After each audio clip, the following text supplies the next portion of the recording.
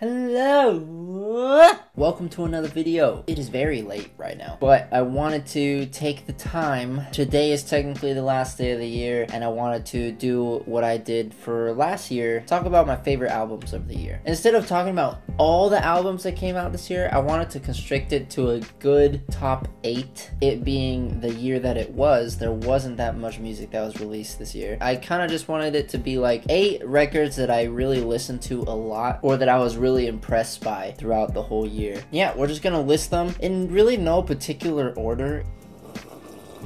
Let's start talking about these albums. First one, The Dealer Saint EP.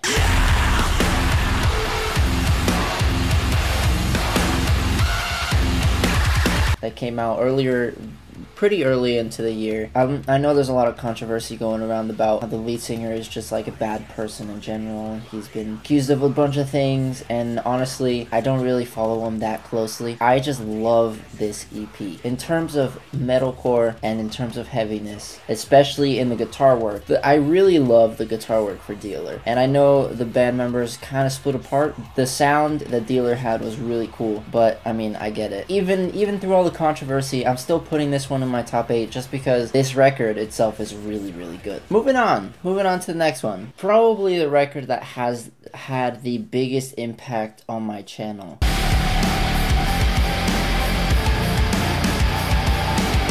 Most recent album by Bring Me the Horizon, Post-Human Survival Horror. Probably one of my favorite albums of this year, hands down. This was like by far the most diverse of all the records. It has songs of every genre. It's all tied into like one theme. The sound is very cohesive throughout the record. There's heavies, there's melodies. This record for Bring Me the Horizon is one of their best records they've ever made. Obviously, the song Kingslayer was a really big impact on my channel. It's the most viewed video on my channel as of now, I think. Going on to the next one.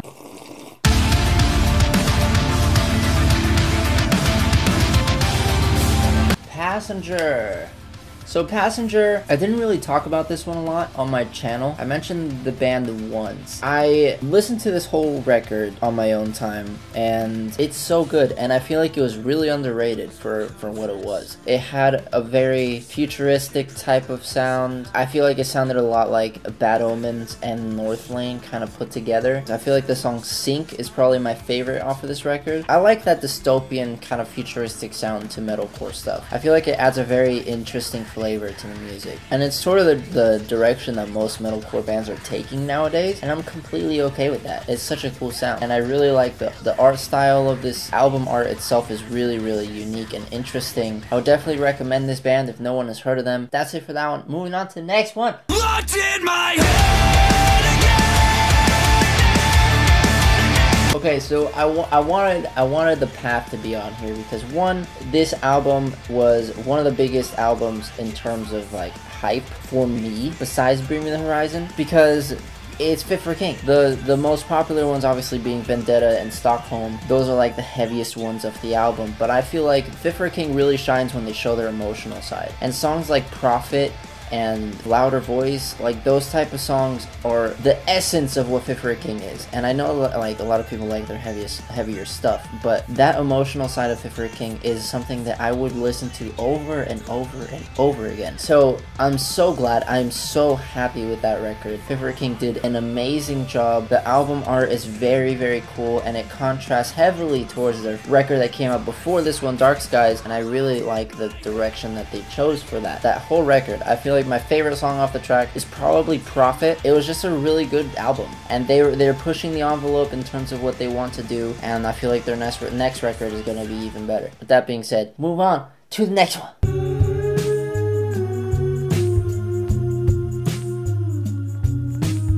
Chip Chrome and the Monotones. A little left field to the whole theme that I have going on here. This is one of the records that I listen to literally over and over again. Songs in particular, probably Devil's Advocate, Pretty Boy. I've always sort of been a fan of The Neighborhood. I've never really gotten too much into them. When it came to this record, there was something about it that I enjoyed a lot. It was a very nice record. Overall, I feel like the style that The Neighborhood has is sort of varied throughout the years, but I feel like for the most part it stayed generally the same. Like, again, the futuristic in a more cheesy sense sort of aspect that they're going for here. If any of you haven't checked out this record, I would definitely recommend it. It's a really nice record to get into. Next album. On to the next album.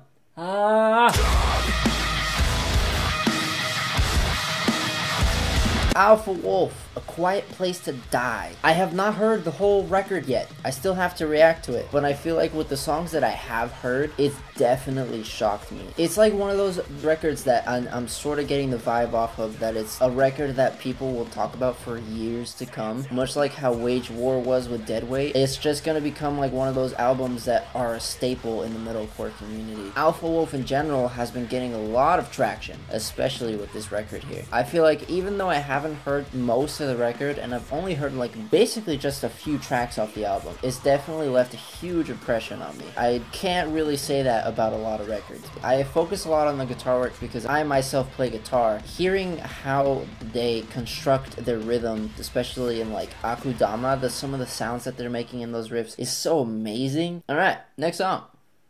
Song? Album. Next album.